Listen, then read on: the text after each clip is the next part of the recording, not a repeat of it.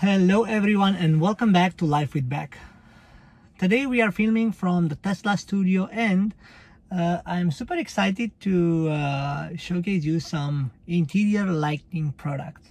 I've been waiting for this one for a while, and I've just talked with one of our sponsors that was nice enough to send me these products for review. The sponsor name is Tesla SY, so if you want to go to their website and check their accessories, I also managed to negotiate a discount for all the subscribers of my channel, but more on that a bit later. What it's gonna be happening in this video. So first of all, we have some LED lights for the interior of our car. These LED lights will be app controlled. Also, we have a remote control where we can control them, and they will be on the top part of the dashboard and also on the center console above the wireless chargers. Alright, so let's do the unboxing of this one. I have to be honest with you, I unboxed this one before starting the filming because I really wanted to see how they are. So I'm gonna explain a bit what we have here. First, this is an USB extender. Why? Because this lightning kit will be connecting to the USB port of your car. So this is something that will go in the glove box compartment. You will be able to put the USB stick for the Sentry mode and also the lights, the interior lights. Then we have this remote control, very nice, but I think I'm gonna use the app, to be honest. Then we have these two things, which are the LED strips. I already connected them, so I will show you a bit how they work. So first of all, we have one short LED strip. This one will go in the center console on the left, and we have a longer strip. This one is really long, and it will go on the dashboard, on the center dashboard. All right, both of them have a connector, of course, long enough wire. So both of them, they will be connected here, and they will go to this USB. This USB will be plugged in to this. So I'm gonna show you a bit what this is. This is actually the role of this one is, so the USB will go here, and this one will go into this docking station. The role of this is to turn on and off the lights when the car turns on and off. So it's sort of a sensor for activating or deactivating the lights. The mounting is quite simple. I'm gonna show you exactly what we will do in a bit. Before starting the mounting, what I want is to test them out. We already have this USB port here. Let me just move the camera for a bit. So we already have this USB port here, so we have the opportunity to test it. First, let's see if the lights are working, and then we will go with the installation.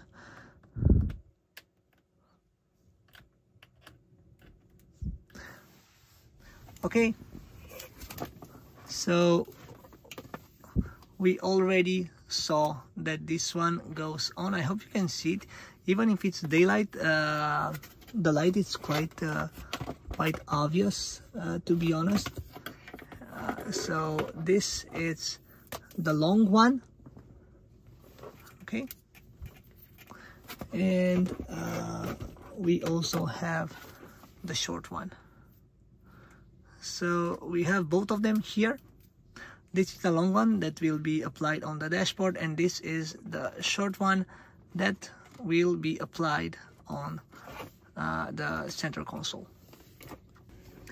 We have the small LED bar here. I will push it up a bit so it won't be visible during the day. Anyway, when you are driving, you literally cannot see this, so it's not bothering me that much. And we have the big LED bar here, the long one, which goes all the way from this part to the other part of the dashboard. And where will we mount this? Well, I hope you can see that there is a gap, a small gap. If you move a bit this plastic dashboard, there is a gap between the airflow system. I hope I can zoom it in good enough, between the airflow system and the dashboard itself. So there is a small gap, and what we will be doing, we will be introducing this part into that gap with the white part in the exterior, because the white part is actually the LED light.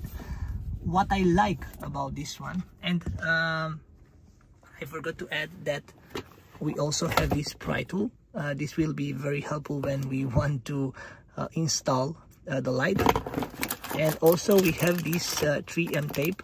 Honestly, I'm not planning to use this, because already by putting this one in this small little gap, there is no need for a tape, to be honest. So you simply stick it here, and that's it. It will stay by itself. If not, of course, we'll be using the tape. What I like about this system is that it's not visible during the day. I saw other cheap LED lights that stay visible during the day. Also, they attach here, so during the day you see a plastic thingy hanging on top. I don't really like that, and I think this one is really suitable. What will happen next? That cable will go all the way on the side, and it will reach the glove box compartment. Also, this small little cable will go all the way here on the edge and also go into the glove box compartment. So we'll not be having any loose cables or something, and I think it will be a really smooth install. Alright, so what I did to make sure that this light is even in both left and right, I just put this guided tape to measure the distance between the side and the beginning of the LED light, and I also did it the same in this side. So make sure you have an even distance, so when you have the light on, it's of course it's uniform on both the left side and the right side of your car. That's a good start before installing. And then what you can do, you can simply keep this tape here. So this is gonna be the beginning of your install, and you can start from this point on. I have already started to introduce these LED lights here. So as I said before, there is a tiny little gap between the HVAC system and this dashboard. So you simply need to pull this up a bit, and then this one can be introduced. Make sure, of course, you do not put it in too much, because after all you want the LED lights to be visible. In the same time, as an alternative, what you can do, you can simply stick the LED light with the 3M tape provided. You can stick it here in this panel below. In this way the light will be more intense, of course. But what I didn't like about this method of installing is that during the day you will probably see this white line. So imagine if this would be here under, you would probably see it. If it's hidden under this tiny little space, you won't see it during the day, and in the night it will be bright. It will give a nice glow effect. I will continue in the installation until the end, and then I will show you the result. Okay, so we are almost done with the installation. I just wanted to show you how you should do it. You can either use the pry tool, or you can simply lift up with this finger and then press it in. It's really easy. Once you have already pushed it in the channel, it's quite easy. So yeah, almost done. It's only this last part, and then we'll talk about how to connect the cables. So the installation, it's done. I hope you can see this white strip. We'll connect it right away to the power source. So again, it's good to use this tape because it will show you exactly where does the strip ends, and it will also be a good indication to put it symmetrically in both sides. What we will do now, we will connect these cables. So I have already connected this one, and I also installed it here, like the console one, the center console one. This is super easy to install. You just push it here. You also have the option to use the tape. So you have the 3M tape here. You can use this tape to maybe stick it on top. So if you stick it here on top, it won't be visible anymore, and the light will be a bit more, so it's not gonna be that strong. It's gonna only reflect here on this part. So you have two choices: either put a tape, a 3M tape, and hang it on top, or you just push it here. Again, because the driving position is like similar but from the other side, you don't really see this strip while you're driving and while you're in the car, so it doesn't bother me to keep it this way, but you have the option to put a 3M as well. Here I didn't put the 3M tape on purpose because I wanted this to be in as much as possible. You have the options of sticking the 3M tape here and sticking the LED light here. It's gonna be more visible if you put it here, like if you stick it on this part, but in the same time I do not like the effect of seeing the white line during daytime when I'm not gonna use the lights anyway. So I think this one, it's very this type of mount, it's something that I like. But please keep in mind that you have both options available. You can either make it more visible or make it invisible and only visible during the night when your light will be on. What I did, I connected both lights. So we have this connector here. So from this wire, you simply pull it into this connector. Also from this wire, you drag it and you connect it to the other side. This connector has on the other end this USB, which is actually the lights module. This one goes into this USB, which I've shared before. It's the sensor, and then you have the actual connection, the USB-C, that can be placed in the glove box compartment. But for testing purposes, I'm gonna put it here. I'm gonna connect it to this center console USB, and we already see the light starting. So we have a light here and also here, so it started already. I'm just gonna do 1.5 So I'm not sure if you can see, but the light is all the way till the left side, and it's symmetrical. Anyway, I'm gonna make a video while my car is parked in the garage, so you can see the fact that it's symmetrical. It's very important to realize the symmetry, otherwise the effect will be not that good in the evening. And we also have this LED light for the center console. It looks really cool. The next step is, of course, the wiring part, because that's a bit tricky, and I'm going to show you in a bit how it's done. So for the center console lighting, the wiring till the glove box, it's really easy.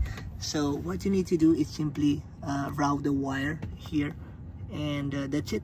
You will be able to put it here in the center console. Just gonna open this so you can see it. So I routed the wire here, and yeah, you basically have it already in the console. You just put it here. Here we will use the docking station that was provided when we got the lights, and you will be using this connector to power the lights. Really simple install. I'm gonna close the glove box now so we can see that it's not disrupting anything. Yeah, quite easy. And let's proceed with the routing of this wire, which is a bit more complicated. Okay, so I managed to route this cable all the way to the glove box compartment, and I'm gonna show you how. So for this, you simply need to use the pry tool and remove this side panel. I already had it removed, but it's with clips, so it will go off right away. That's the first step. Then you need to remove this one, and for doing so, just have to pull this a bit so this one can go out. Simply have to remove this one again. It's with clips, so it will go off really easy. Then what I did, I took this cable, I passed it through this little hole, and then I routed it in the glove box compartment. Let me just show you how I did that. So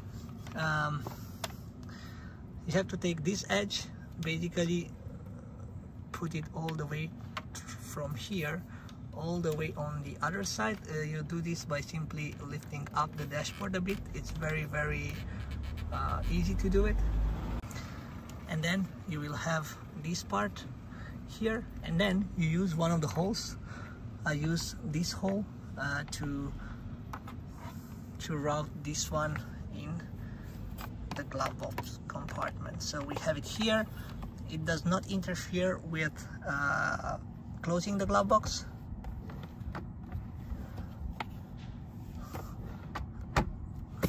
It's closed, and it's very important, the cable is not tense. So if I pull this, you see it's very loose. So that means that the cable is not under a lot of pressure. That's very important, so your lights can work properly. What we're gonna do, we're gonna put this back here, this one as well here, and we are good to go. Alright, once we have all the cables here, the next thing to do is super simple.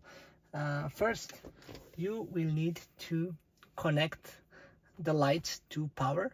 So I'm not sure if there is like which cable should go into which power source, but I'm gonna connect both now. Alright, so here you go.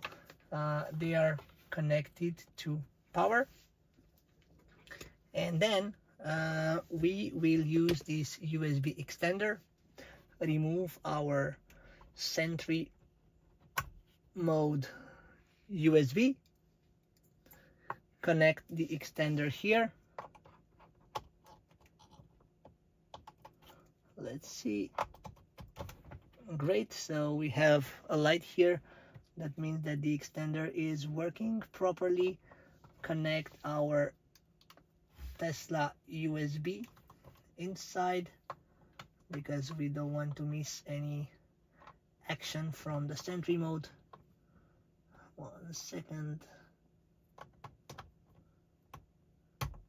Okay, we have it connected, and then we need to connect this sensor to the controller of the LED lights, right, on one hand, and on the other hand we will be connecting the USB of the sensor in the power here. Cable management can be better, so what I'm gonna do, I'm gonna get some things that I can group the cables with. I'm gonna connect this USB here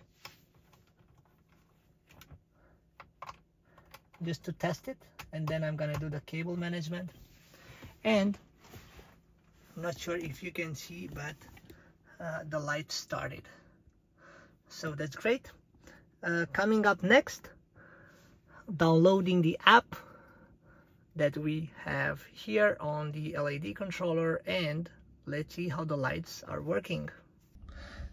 So after you open the app, all you need to do is to connect to this device. It's already connected here. You can also disconnect. Now you are disconnected, so whatever command you will hit, it won't work.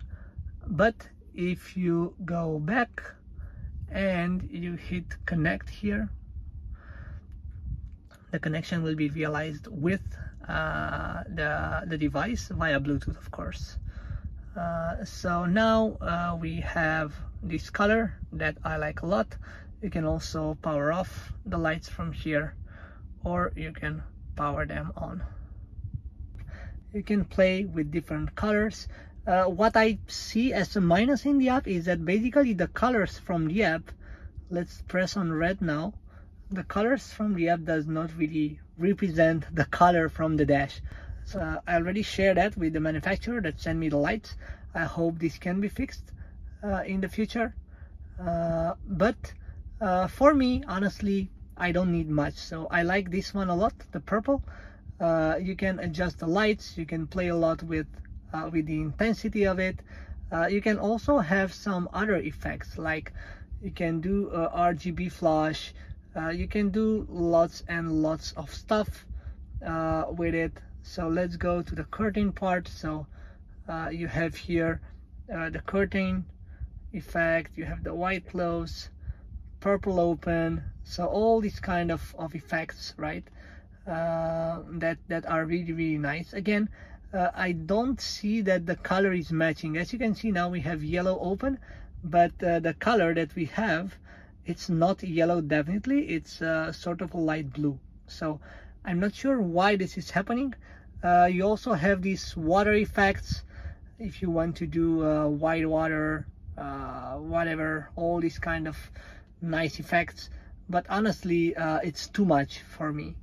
But please, just to let you know, these effects are there, and you can actually use them a lot. Personally, I like the plain one. I just want to go through everything. So as you can see now, a dot is running through these upper lights, so you will see it now on the left as well, and the dot is also running in the lower part. Here you go, you see the dot on the left part. So yeah, you have plenty of options that you can choose from. I will personally do this like the natural one because I like it a lot. And what you can also do, that's really nice, you can actually play some music here, and it will play according to the music. That's like super interesting. Of course. Or you can simply talk, and the light will adjust or will play depending on the intensity of your speech. Test 1 2 1 2 1 2 3. Live with back 1 2 1 2 3 4. So yeah, that is really interesting, but again, not for me. Of course, if you want to have fun, you can do it, but for me, I like to keep it simple, so I'm just gonna do this one. I like it a lot. Another way of controlling the light is by using this remote control, so you can simply hit on and off here and the lights will turn on. And you have here multiple settings. You can either set up the brightness, you can change the mode. What I don't like is that some of these buttons do not really reflect the actual state of the lights. So for instance, if I press here on blue, the B, which should be blue, right? The color goes green, then it goes to blue, then it goes to purple. If I press on the purple button here, it's sort of a refresh of the color. So it's like restarting again the whole light, and it resumes to the previous color that we have set. Also, if you press on the red one, it turns to blue. So again, I don't know why. I've sent the feedback already to the team that sent me this. I hope that they can fix it soon. But just a disclaimer, this is the only small drawback that I found for these lights. Personally, I like to keep it on this color.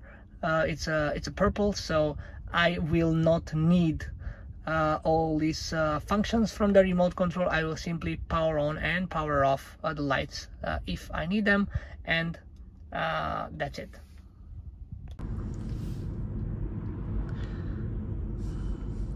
It's really amazing, the lights, and also the fact that the lights are in this part. It reflects a bit on the side, so this gives the impression that you also have some ambient light here on the side, which is not true, of course. But yeah, I really like them. Beautiful view in the evening with these lights on. Amazing.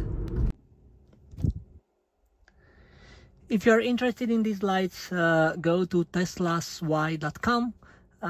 As I said, for me, it's a very good value for money investment, and also I like that the mounting is not very intrusive for the car. That's the reason I chose the lights.